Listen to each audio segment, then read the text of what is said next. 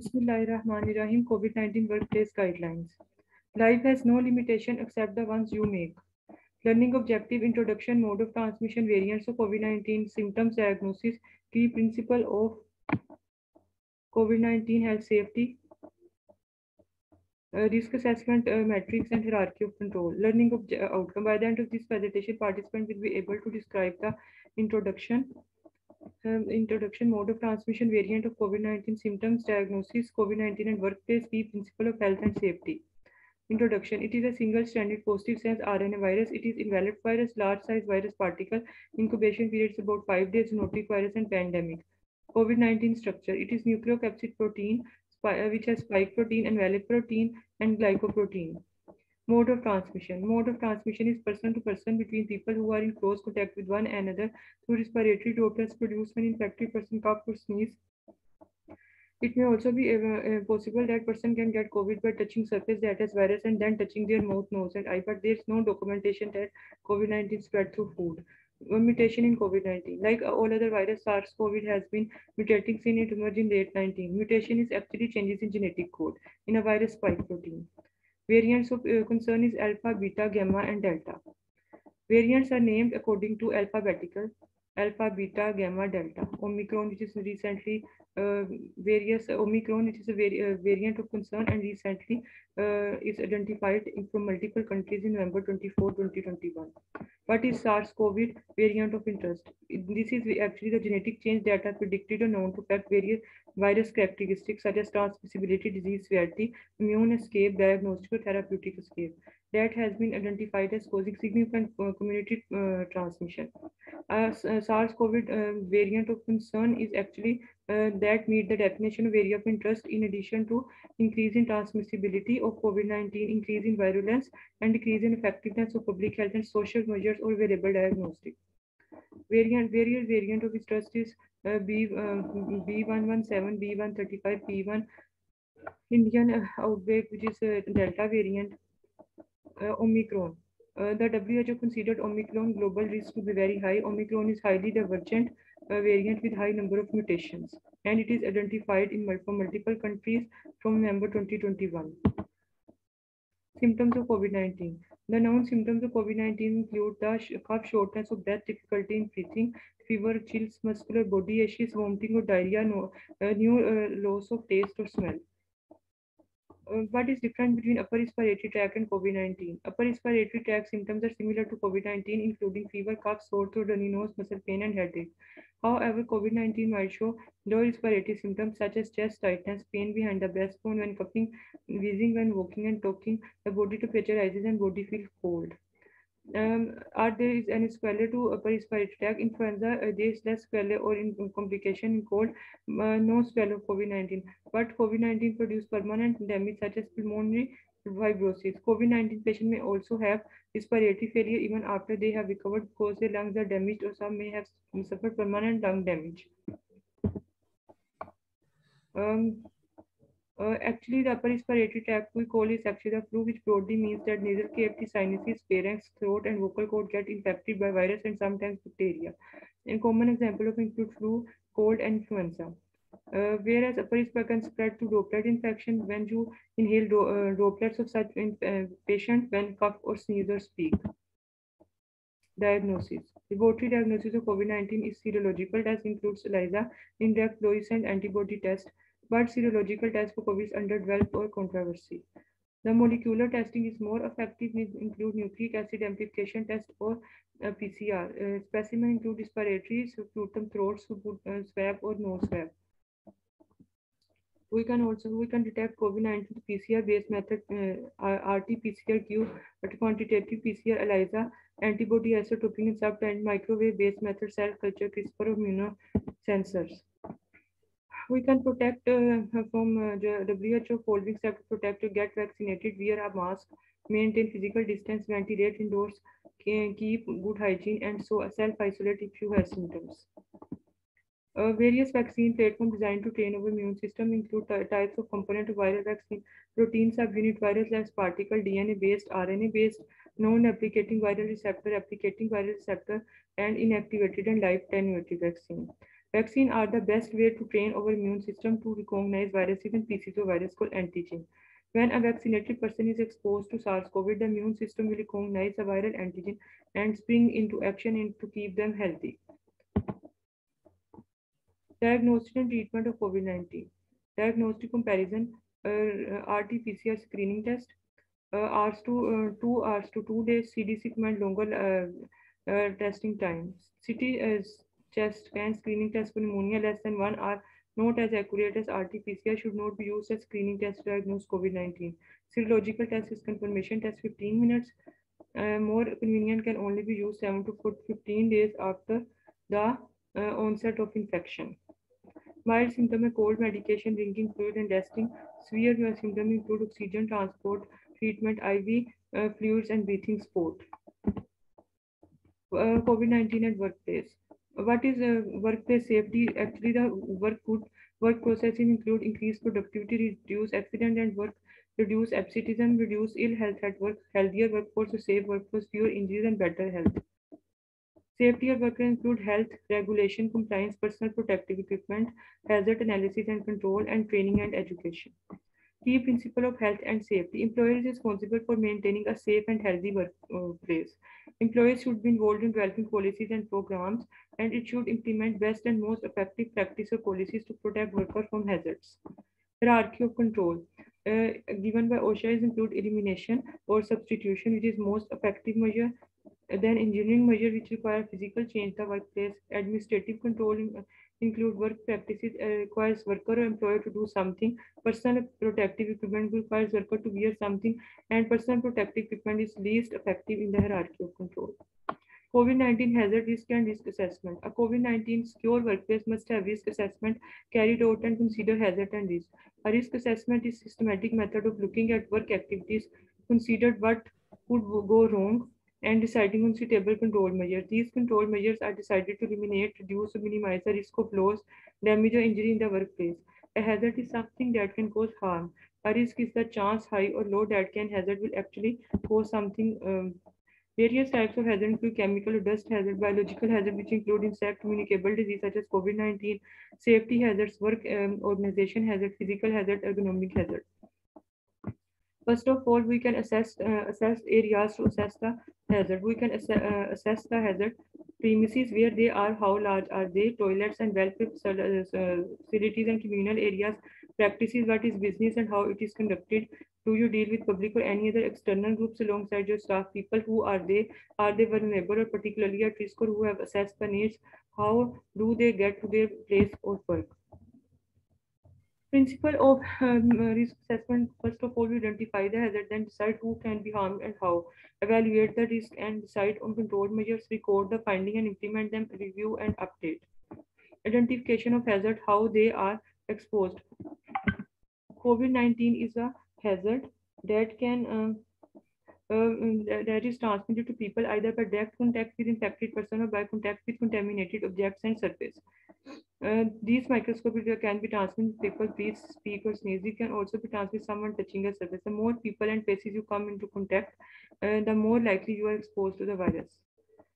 COVID-19, what a likelihood source of infection in workplace, mostly entrance areas, doors, toilets, washing lifts and stairs, bedrooms, wards, classrooms, office space, kitchen and other food preparation areas, meeting rooms, halls, passageways, driving cabs, crowded outdoor areas such as parks, garden, play areas, and courtyard. COVID-19 hazard in workplace created by task, environment, and people. Work tasks, are you facing each other? How many colleagues do you come in contact? Do you come in contact with member of public space? Working environment, desk spacing and layout. Is there sufficient distance? How many people are there in your area? Individual staff is enable adjustment, personal circumstances, and pre-existing health conditions or risk factor. Deciding who might be harmed. Any risk must assess how and who may be at risk of harm. These most at risk of harm include those at high risk, extremely vulnerable, those closed at moderate risk, older workers, those with poor health. Ethnic group. Significant data suggests that black people are disproportionately affected by COVID-19, and regional variation. There is increased evidence of significant regional variation in the rate of infection. Then we evaluate the risk and decide on control measures. Having identified the hazard, employer must then decide how likely it is that harm will occur.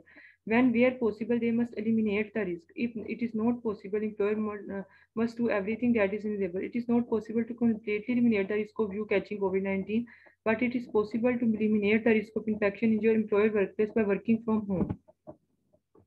Evaluate the risk and decide on control measures. Some where working from home is not possible, employer can reduce the risk.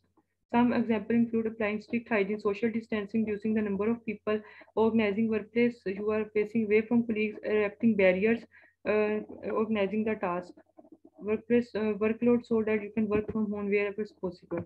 There is risk assessment matrix which is used in this. There's consequences include negligible one, second minor, third moderate, major four, and catastrophic five. And likelihood is one is rare, two is unlikely, three is possible, four is likely, and five is almost certain.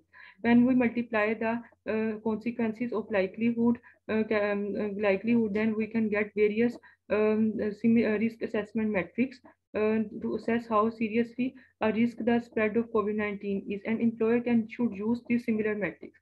This can do by using multiplying the consequence by likelihood. In the case may score above 8, the risk is high, and if there is 16 score above it, there is extreme likelihood or extreme risk of COVID-19 infection. Hierarchy of control. They should use what is called hierarchy. It is used to rank how effective controls can be and order in which they should be used. Although it is often called a hierarchy, they must consider all measures and how they effective and they are when applied together. Any control measure, including personal protective equipment, should be funded by organization. It includes elimination, which is more effective, physically remove the hazard, substitution, replace the hazard, engineering measures, isolate worker from hazard, administrative controls, personal protective equipment, which is least effective. COVID-19 hierarchy of control. In COVID-19 elimination, substitution, completely eliminate exposure to the hazard, substitution, replacing the hazard with non-hazardous subject, engineering control, physically or mechanically control, isolating the hazard, administrative control, personal protective equipment, and community protective equipment. Personal protective equipment worn by person to protect themselves from real or potential hazards. Community protective equipment worn by person to prevent community spread from asymptomatic carrier of COVID-19. This is the last line of defense and its effective depends on community use and their ability to adopt disinfection, distancing, and hygiene practice. What is COVID-19 secure? This is a phrase means that their work operations are safe as possible for employees when they return to work. There are 5 points to implementing COVID-19 secure working practices such as work from home, carried out COVID-19 risk assessment in consultation with worker and trade union, maintain 2-meter social distance where as possible, where people cannot 2 meter apart, manage transmission risk, reinforcing cleaning processes. Then hierarchy of controlling COVID-19. First is elimination. It includes stay home, work remotely, and avoid public areas, work on campus and avoid occupied or public areas, avoid use of shared equipment and spaces, virtual appointment meetings, site visits, training through use of web conferencing application, video calls, substitution by, for example, providing information online or by phone using technology such as Skype to conduct meetings. Engineering control in COVID-19 include get vaccinated with FDA-approved COVID-19 vaccination, routine use of EPA registered disinfectant, barriers, partition ropes to separate employees from public or building occupants, use of biosafety cabinets when performing research, drive-through style partition and windows, hands-free trash receptacles, soap and towel dispensers, handles, push buttons, and other high-touch points made of copper or coated with copper tape. SARS-CoV has a low virus stability on copper surfaces, and research has proven that there are no viable virus after 4 hours on copper surfaces. Create isolated spaces, workstations for employees or students with immune deficiency. Administrative control in COVID-19. Social distancing requirement: maintain 6 feet distance, use floor marking and other barriers, coughing and sneeze etiquette procedures, using your sleeve is good way to cover your sneeze, proper hand hygiene and control procedures, disinfection procedure for specific operation, facilities or work areas. In JS to communicate social distances, cough and sneeze. Employee health monitoring formalizes the stay home or sick or have had contact with person known to test positive for COVID-19. Employee training, return to work healthy and safety training for COVID-19. Restart checklist to enable consistency in your restart effort. Notified interaction and screening procedure with customer, public, student or employees with the intent to minimize exposure to any one of these groups. Shift change procedure, have people coming in half time or stagger the work hours, look at existing high density areas and ask half of staff to work on certain days with virtual settings, stagger working days and hours so that one out of two workplaces occupied on any day or portion of day. Stagger start time to avoid bottlenecks at the entrance. Personal protective equipment.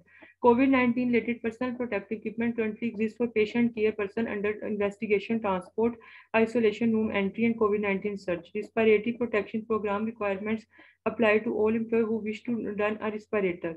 N95 respirator and KN95 respirator critical supply that must be reserved for healthcare worker, first responder, and those performing high-risk tasks in direct support for continuity of healthcare. Consult and on manufacturers' personal protective requirement for disinfected products prior to use. Community protective equipment, face covering and mask are to be worn a community effort to prevent asymptomatic carriers of COVID-19 from spreading the virus. Wear such face covering shall not be used in lieu of other. Clean hands with soap and water, alcohol-based hand sanitizer at least 60% of alcohol. Wearing N95 respirator, the face mask with exhalation valve is not permitted as face covering. Such respirator and mask are not effective in reducing the spread of COVID-19.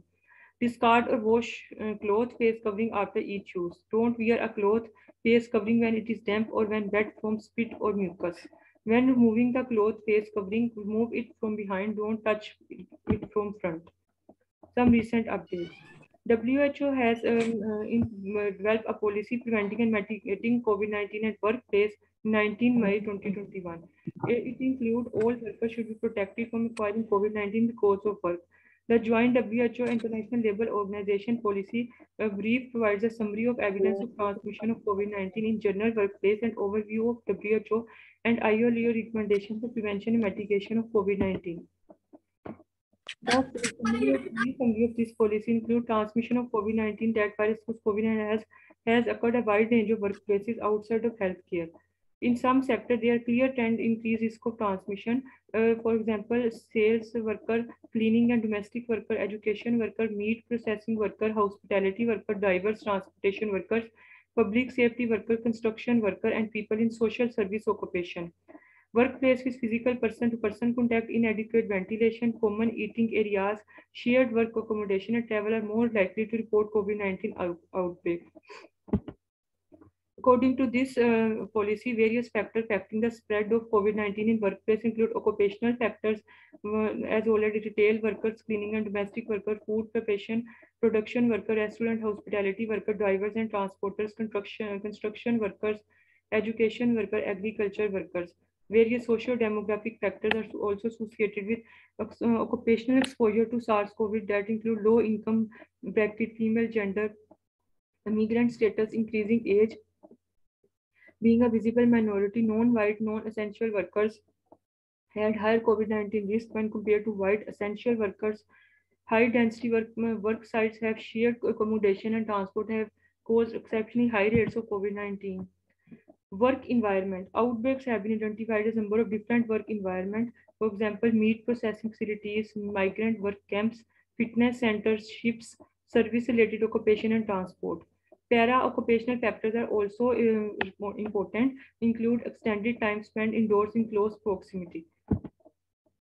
Workplace risk assessment. According to WHO, the risk of workplace exposure to COVID-19 depends on probability of coming into close contact less than 1 meter or frequent contact with people who may be infected with COVID-19. It can be divided into various low exposure risk, which include jobs or work tasks without frequent close contact with general public and other co-workers, visitor, clients or customer, contractor, and that don't require contact with people known to be suspected of being infected with COVID-19. Medium exposure is, according to these policies, jobs or work tasks with close frequent contact with general public, co-worker, visitor, clients or customer, contractor, but don't require contact with people known to be suspected of being infected. High exposure include jobs or tasks with high potential for close contact with people who are known or suspected of having COVID-19, as well as contact with objects and surface possibly contaminated with virus.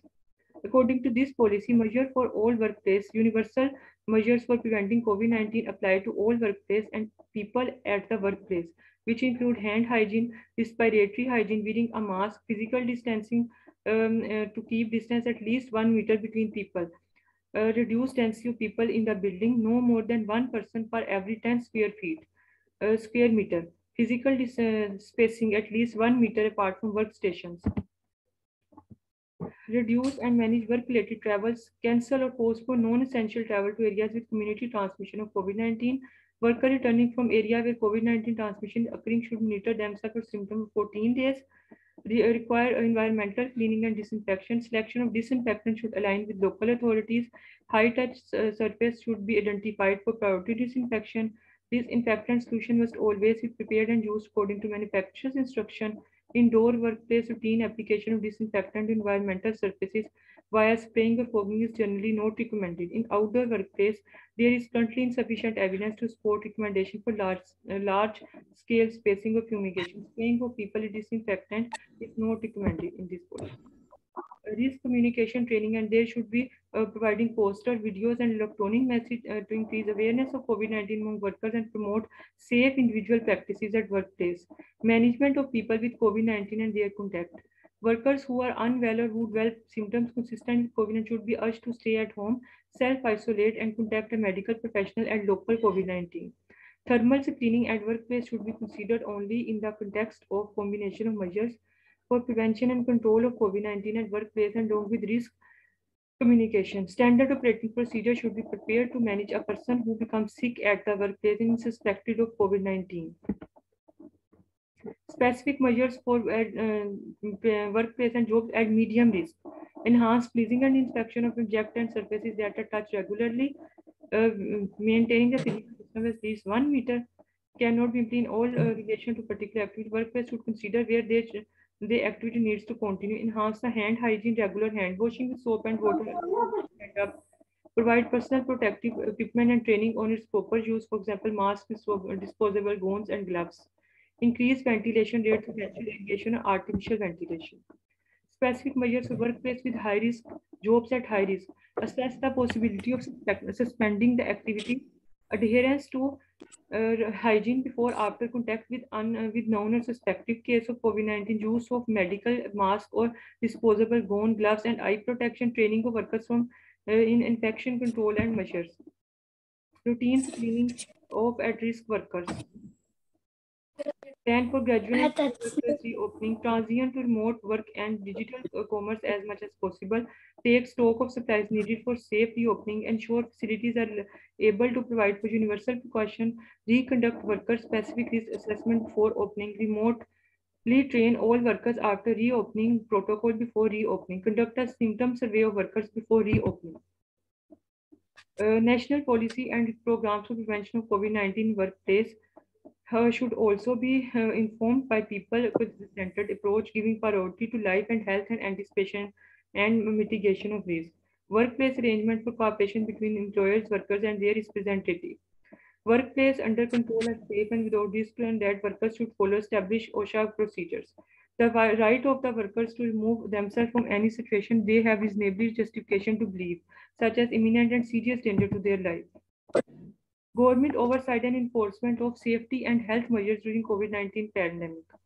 And there should also be institutional paid sick leave policies, institution occupational health surveillance for COVID-19, and passive surveillance to already established methods of data collection is most efficient method in this, and following policy action point guide the establishment of occupational health surveillance for COVID-19. For example, local public health agencies involved in contact tracing should be supported by occupational health services. Criteria for determining work-related should consider known as workplace, known contact with groups, temporal association, clustering of cases. Cases suspected of being work-related should be recorded in central confidential reporting system, and employer should report to labor inspectorates COVID-19 cases characterized as work of injury. There is a paper published which is a recently review article COVID-19 prevention and control measure in workplace setting, which is a recent rapid review and meta-analysis. According to this abstract, workplace can be high-risk environment for SARS-CoV outbreak and subsequent community participation. Identifying, understanding, and implementing effective workplace SARS-CoV infection control and IPC measure is critical. The effectiveness of COVID-19 measure implemented in global workplace through April 2021. Various data sources, Medline, PubMed, and Cochrane Library search for this systematic review. And measure of interest include surveillance measures, outbreak investigation, environmental adjustment, personal protective equipment, changes in work arrangements, and worker education. 61 studies have identified from healthcare, nursing home, marketplace, manufacturing, and office working include accounting to 80,000 employees based in Europe, Asia, and North America. Meta-analysis showed that combined IPC measures resulted in lower employee COVID-19 positivity rate than single measures such as asymptomatic PCR testing. Modeling studies showed that combination, for example, timely and widespread contact tracing and case isolation, facilitating smaller worker cohorts, and effective use of personnel can reduce the workplace transmission according to this meta-analysis. Now this is the time for MCQs. MCQs 1.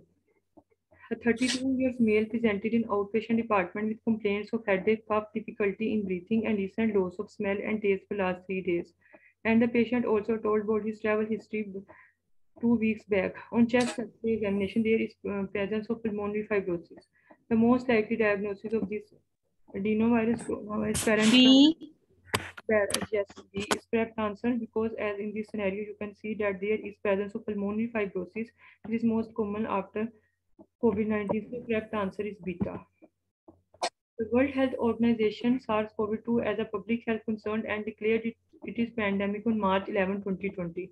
Which of the following mode of transmission showed no evidence that people can catch COVID-19 infection through this route? Close contact with COVID-19 object, consumption of cooked food, respiratory droplets generated during sneezing, during coughing, or during talking. B. Yes, correct answer is B because COVID-19 is mainly spread through respiratory droplets and contact, and there is no evidence that COVID-19 spread through consumption of cooked food. MCQ 3. The technical advisory group on SARS-CoV virus evaluation in ABC country assessed the specific mutation and combination of mutation alter the behavior of COVID-19 virus. The epidemiological situation showed that 3 distinct peaks in reported cases in ABC country despite 20 measures and vaccination. This variant is known as multiple variant association, rare variant association, single variant association, variant of concern, or variant of interest. D. D. Yes, correct answer is D because variant of concern is known when there is a decrease in preventive measure and vaccination despite vaccination and other. Whereas multiple variant association, rare variant association is actually the studies which shows the changes in mutation or studies, and variant of interest is different from variant of concern. So the correct answer is delta variant of concern. MCQs 4. A SARS-CoV variant with genetic changes is suspected to affect virus characteristics indicated that it may pose a future risk. The earliest documented sample distribution of variant of concern of recent Omicron variant is from South Africa, United Kingdom, India, Brazil, or multiple countries. E. The correct answer, yes. Recently, the Omicron is identified from multiple countries, November 2021. A 35-year female presented in emergency with coughing, difficulty in breathing, and fever for last 3 days. The patient also gave history of contact with COVID-19 positive patient. Which of the following tests a healthcare provider should document diagnosis of COVID-19? Culture, direct fluorescent antibody test, ELISA, indirect or nucleic acid amplification test. E. The correct answer is E. PCR. In identifying the COVID-19, the PCR is a benchmark test in diagnosis of COVID-19. So correct answer is E. MCQ 6. A coronavirus 2019 caused by severe acute respiratory distress syndrome was initially reported in December 29 as pneumonia with unknown etiology in Wuhan city of China. According to WHO, which of the following variant of COVID-19 is highly divergent variant with greater mutation and high risk at global level? Alpha, beta, delta, gamma, or Omicron variant? E. E. Yes, correct answer is E. Omicron variant is very divergent variant with greater mutation and risk at global level from all other variants of COVID-19. A 38-year male employer employed in ABC organization was exposed to COVID-19 and became COVID-19 positive. The most effective way to control COVID-19 hazard in this organization is administrative control, elimination, engineering control, personal protective equipment, or substitution. B. B. Elimination, because in hierarchy of control, the most effective way to control COVID-19 is elimination. MCQs 8. The last line of defense in Ministry of in hierarchy of control to deploy effective control within organization, workplace, or community to control a hazard is administrative control, elimination, engineering control, community protective equipment, or substitution. D. Delta. In the last line of the hierarchy of control is the community protective equipment in any organization workplace to control COVID-19. MCQs 9. An ABC organization had a recent outbreak of COVID-19 infection in their employees. To achieve a COVID-19 secure workplace, an ABC organization should carry out dash method of assessment: diagnostic, evaluative, formative, risk, or summative assessment.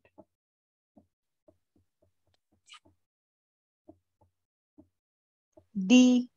Delta. Yes, in order to secure COVID-19 secure workplace, a ABC organization should carry out the risk assessment method, whereas other method, evaluative, formative, summative, is actually the in management which can carry during project management, during and after in seeing implementation of project, and in the COVID-19, any organization should carry out risk assessment of their employees.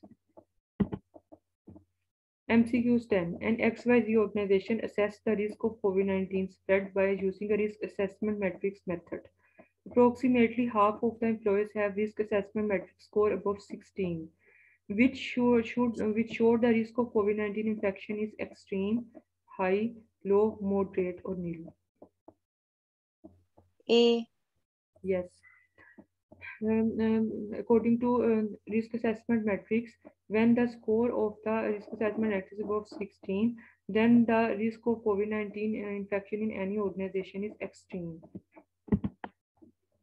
These are key of my MCQs references, and thank you.